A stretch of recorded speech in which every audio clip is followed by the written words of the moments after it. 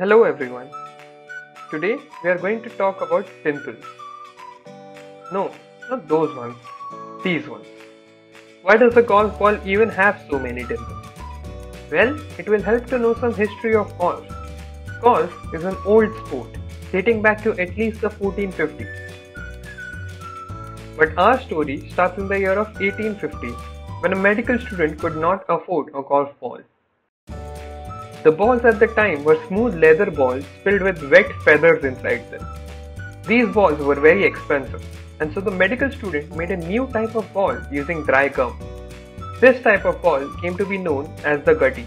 These balls were smooth, and golfers would smoothen them after every shot to remove the cuts or bumps that may have occurred.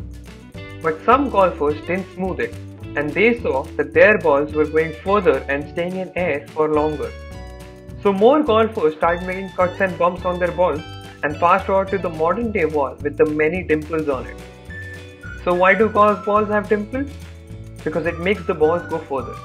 But that is only half the story. The real question is, why do dimpled balls go further? Well, now we need to talk about aerodynamics. When air flows around a smooth ball, the air separates and goes around the ball.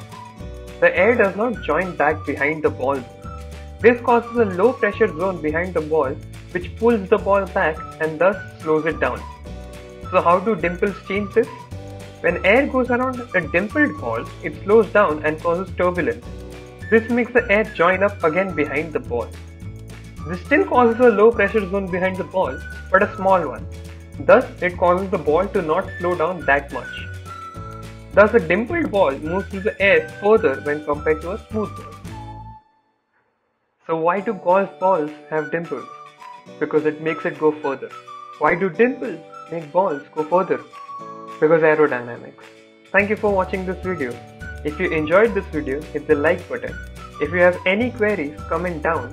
And yes, don't forget to hit the bell icon and never miss another update from Letstute. Keep watching, keep learning, and follow your curiosity. Thank you.